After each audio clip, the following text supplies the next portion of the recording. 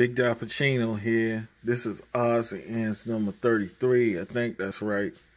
Hopefully it's right, so I won't have to correct it later on. Without fanfare, I didn't even bring out the other props like the racing figure and that the blockhouse or none of that or any other stuff. I decided just to get into it without no frills. I did 5. Well, this is everything that I had in the last show and tell. I think number 108. I think it's show and tell number 108. It's getting up there. Getting up there. A lot of numbers to remember. So without further ado, let's get into it with the main line. First, we had the Matchbox 1961 Ford Ranchero. They no longer say what series it is. They just hoping you guess by the picture. Why, I don't know. So I don't know if this is the cross country series or field series or what. It's got Ford on it, so I'm assuming it's the Ford series. So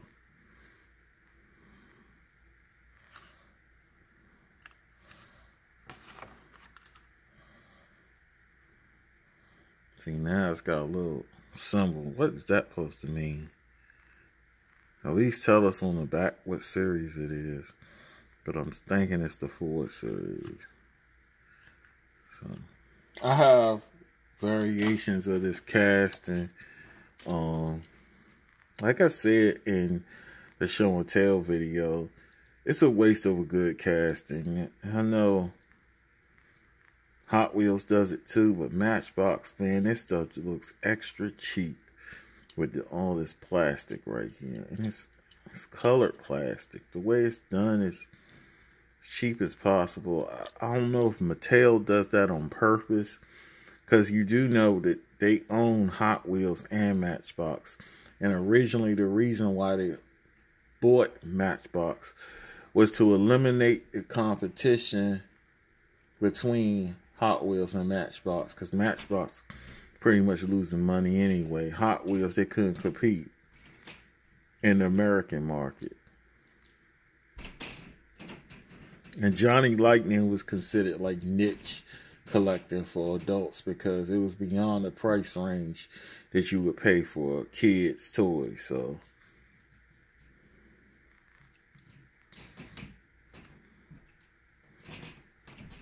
I mean, it's cool. It's got its tail lights. I like the color. It's executed, but oh well. And as always, I'm going to put that in the box. Well, I'm not going to put it in the box. I'll leave it up here.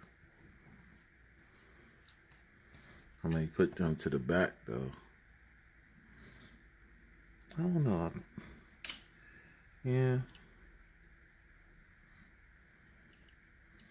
Yeah, put them to the side. Well, to the back. Next, let's do the Cadillac. Yeah. I might do that. I might just put them in the bag. The main lines in the bag. I hate to say it, it's keep wrong. Next, we had the Hot Wheels Factory 500. I'll put this right here so that. Hang on.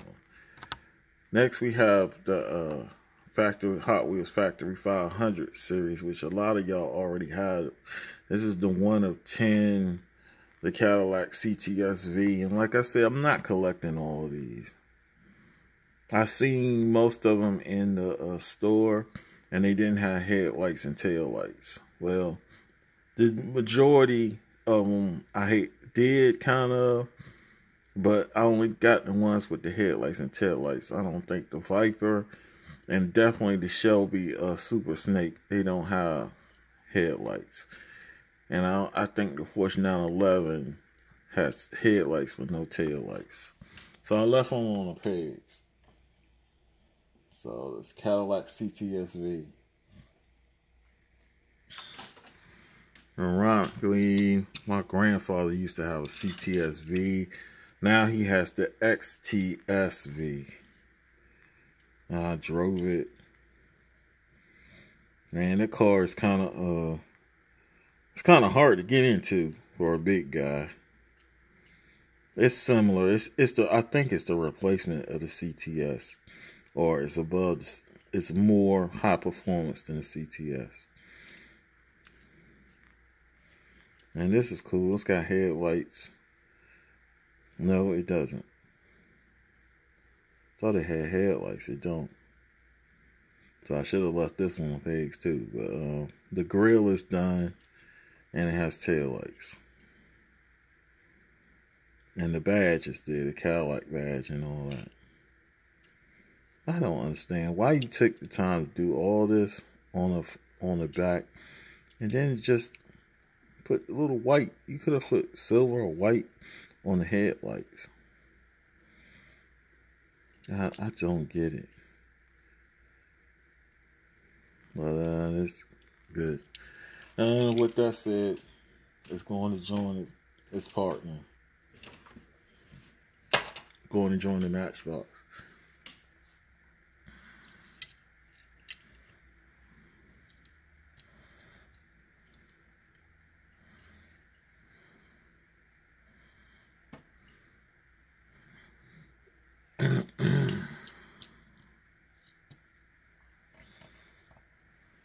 Next, we have the Lamborghini Huracan LP 610-4 and factory 5 again.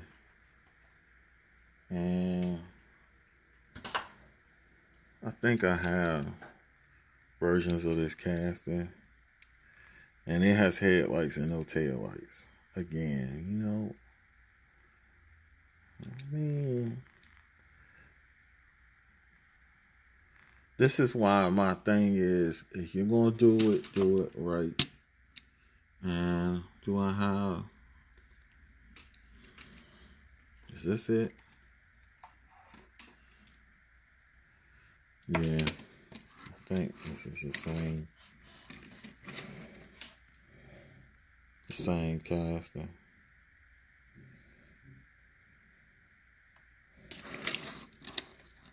And it don't have tail lights either, so I don't think I have. I think I tried to look for.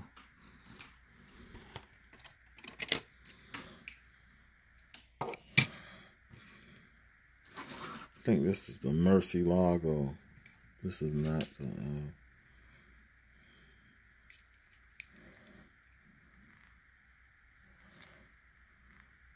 Oh, this is the Aventador.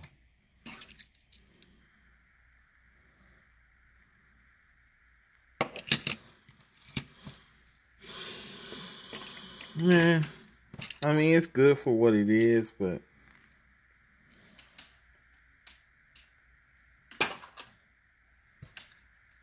I know that was short and kind of cold, but what's the point? Bentley Continental Super Sports, and I think I have versions of this casting. I don't know. I think Continental GT. I don't know. They might have a version of this in Matchbox too. But this has headlights and taillights. I think they were scared. Bentley probably told them, you better do our car right or we're going to snatch our license. Because they used to do Lamborghini and Porsche like that. But it's like lately they started slacking on the main lines. And that's one of the reasons why Ferrari snatched their license, because they didn't like the way, in their opinion, was inferior products being made in their likeness. So, and they wanted to be taken seriously. So that's the reason why I think Tomica, if they still have the license, produced the license, and I think a more upscale, probably European diecast. I think they let American companies produce the reproductions in bigger scale because they know they're going to do detail. But other than that, the 164, once it gets down to 164, They don't want nobody doing their cars right now.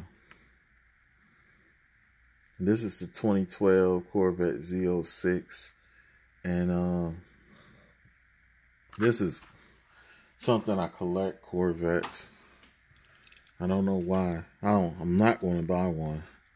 There was a time when I thought I was going to buy one in the early 2000s. I went to the dealership and everything. Sat in it, test drove, and it just was uncomfortable. Even though I had an uncle who had the earlier model, and in a way, I think his was even smaller. His cabin may have been different, but I don't see how he did it. He was 6 feet tall. And I had a good friend, a co-worker I worked with. He had this, the last of this, like early 2000s, in olive green. In fact, I had two friends. That's why it was kind of influencing my decision. I wanted one for a long time, though. So it was either that or a Mercedes-Benz S500. And I went practical. I bought a Cadillac, so this is cool. Taillights, headlights down. I have better examples, premium examples of that same model, though. Something for the collection. Next, let's get to the premium part of this video. I was able to find a 64 Buick Riviera. I know some of y'all already found this Hot Wheels Boulevard series. My store is really behind. I went pig hunting. I was hoping to find the fast wagons in Target this week. No dice. I ended up finding something else that some people already have. So I didn't see none of these there. I know people snatched up that Subaru. They could have had a drag bus. I don't care about that. And probably snatched up that Chevy Nova. I hope they weren't stolen. Unfortunately, in my location, Walmart, Target, I seen it at Target. I see it more at Walmart because it's a more, I shouldn't say rural, but it's a more in a community base. And it's a busier store. It's a bigger store from one thing. And it's not as well maintained as Target. Target, it's always somebody in them aisles. They're always walking. The way they're set up, they're better organized than me. Walmart is a jungle. I don't know what's wrong with Walmart.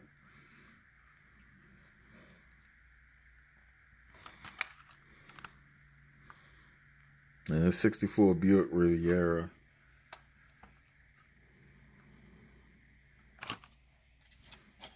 I got on the days for folks. And it's a beautiful car, man. And I've been polishing my cars.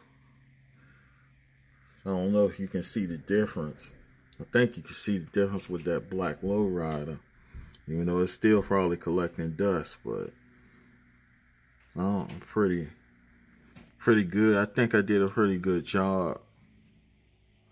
Some of the paint jobs are better than others, more high quality paint jobs.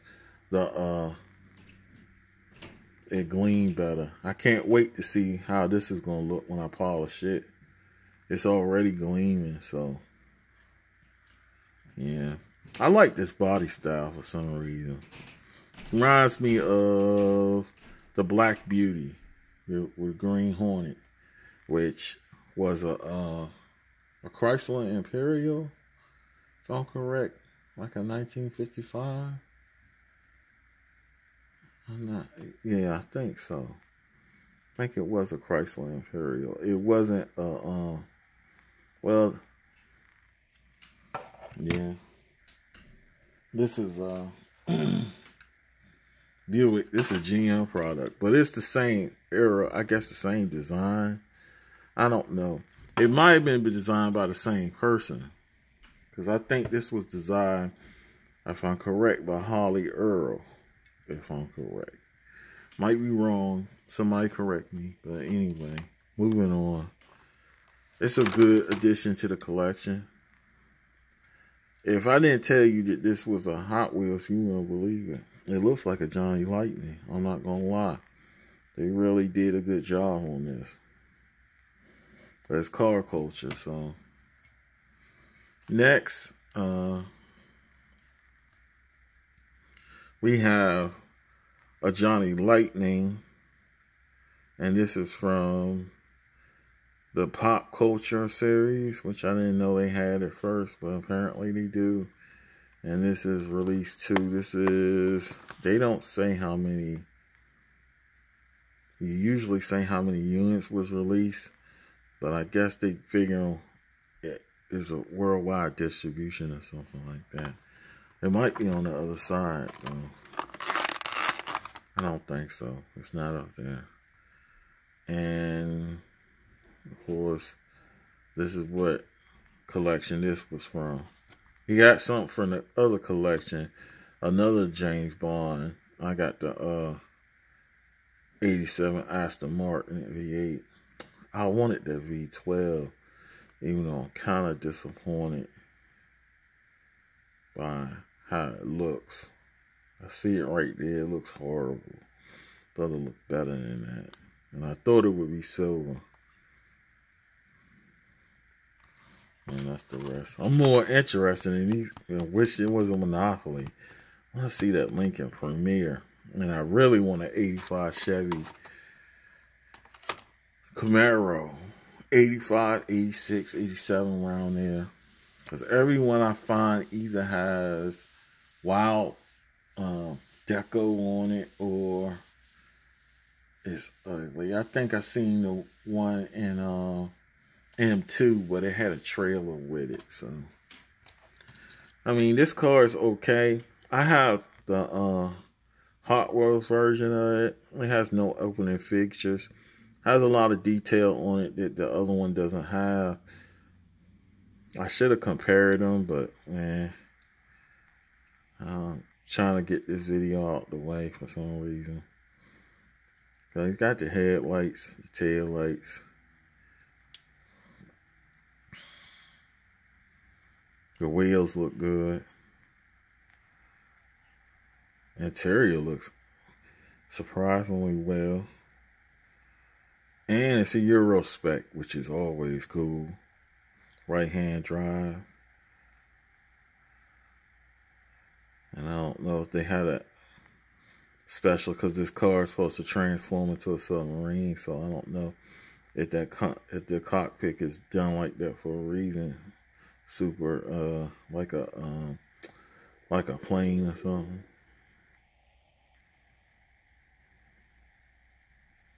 Oh, I guess it has a glass plates. Well, that might be the wheel well. You see that? Well, you can see. Usually don't see stuff like that. That's cool. So that's the Johnny Lightning Lotus E-Sprint. They don't even say what year it is. I think it was like a 1980, 80-ish, early 80s, early to mid 80s when that movie came out.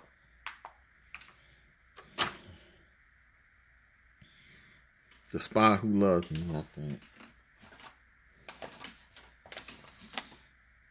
Yeah.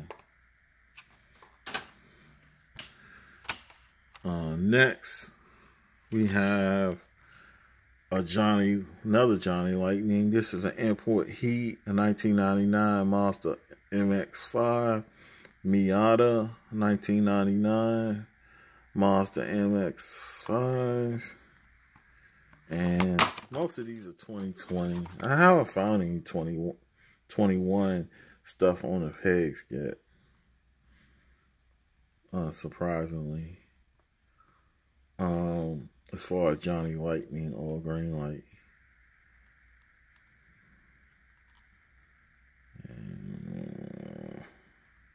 This is what you get with this series. I showed it in the last video. And Street Freaks, I said before I did it incorrectly. All of these are not zingers. Just the top one is. And it's a black with flames. Imperial Crown Custom. That might be interesting. And this is the import heat monster. It was part of the import on this. So, and the color on this is custom candy apple red.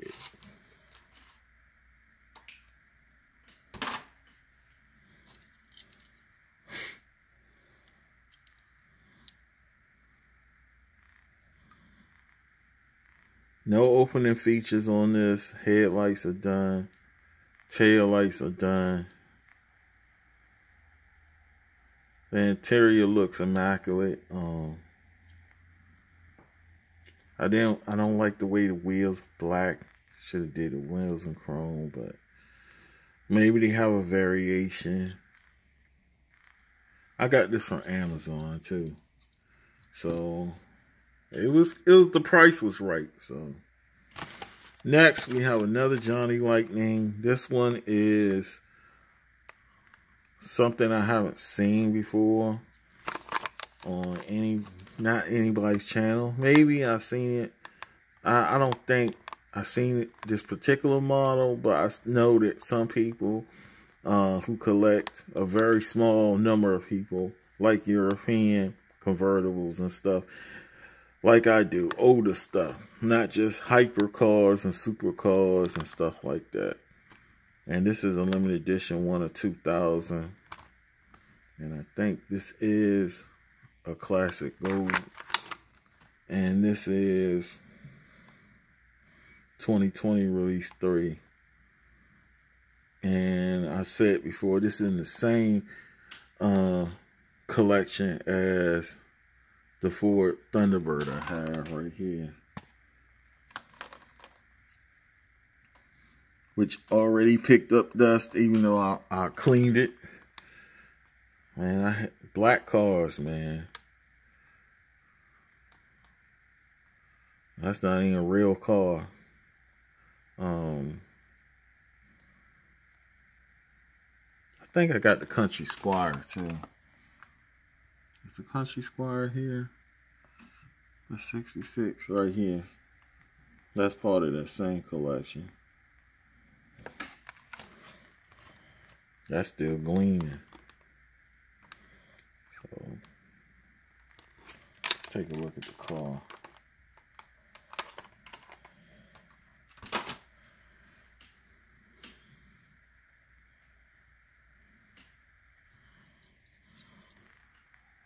Headlights, tail lights is done. It is a right hand drive. Interior could have been a little better. I think that steering wheel's too big. Looks kind of chunky. I don't know if this is an older casting they brought back. I don't think it needs these white leather tires. It got Bridgestones on it. They could have did a different wheel, but it don't look that bad.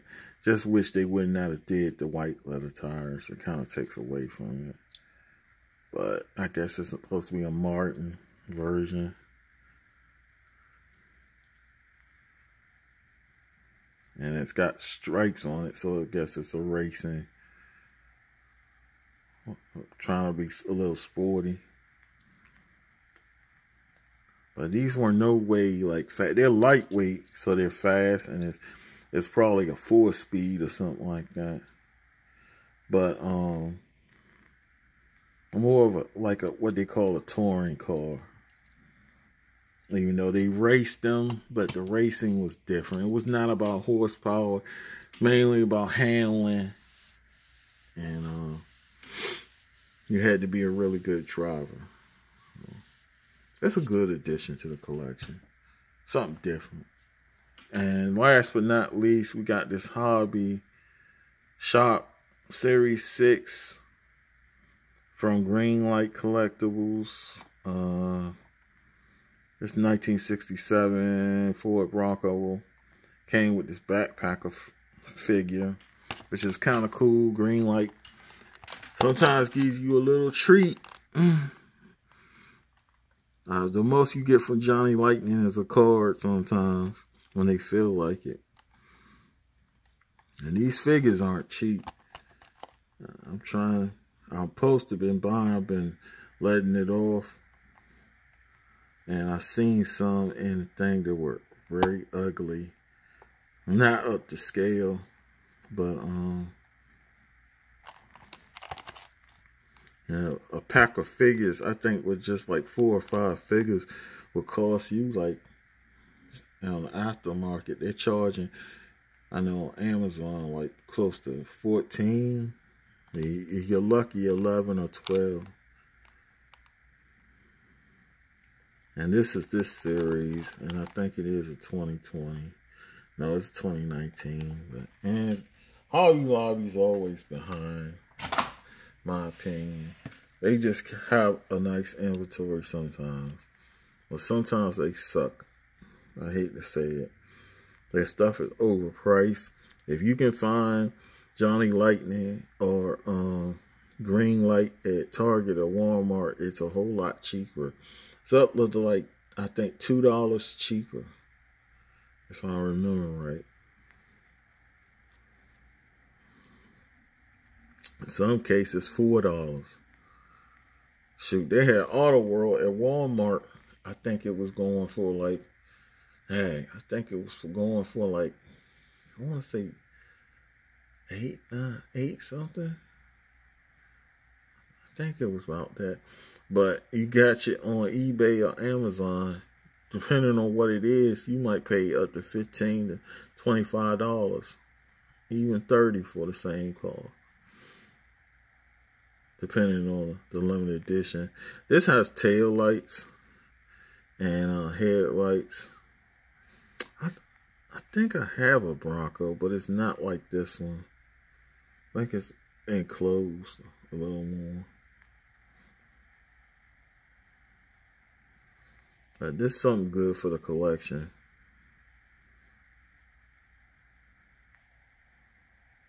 Some people are crazy about stuff like this. It's pretty good. No opening features, I don't think. No, I'm wrong. So we got one car that has an opening feature.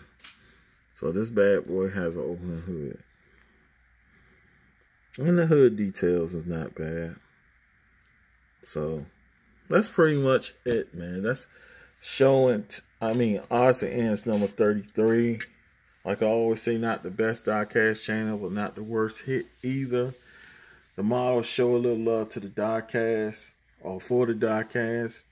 I want to thank the subscribers for your continued support.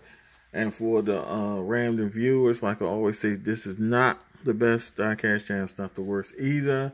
I encourage you, hit the subscription button, hit the notification button so you have access to all the content. Until the next time, this is Big Dappuccino signing off. Odds and ends number 33.